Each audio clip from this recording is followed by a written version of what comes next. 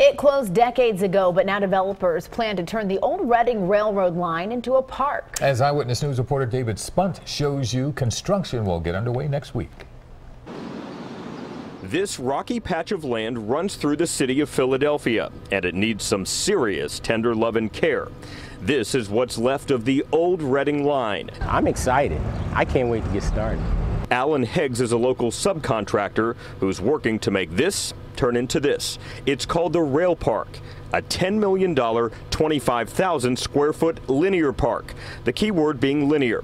A view from Drone Watch 3 shows the first phase. The project will cover the old Reading Railroad line, once a jewel in the city.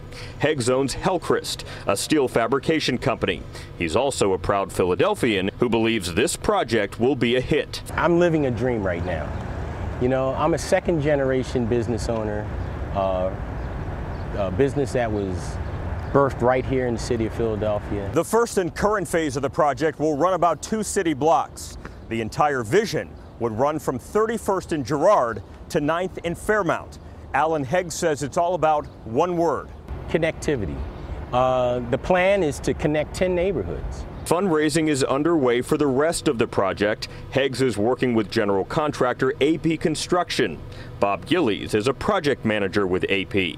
AP recently completed the race street pier on the Manioc pedestrian trail, and this is a similar project where it's going to bring the community together. Construction begins next week. The two expect the first phase to be done by early December. It's kind of awesome when you get a chance to take a step back and look and see, wow, you know what? This is an amazing city.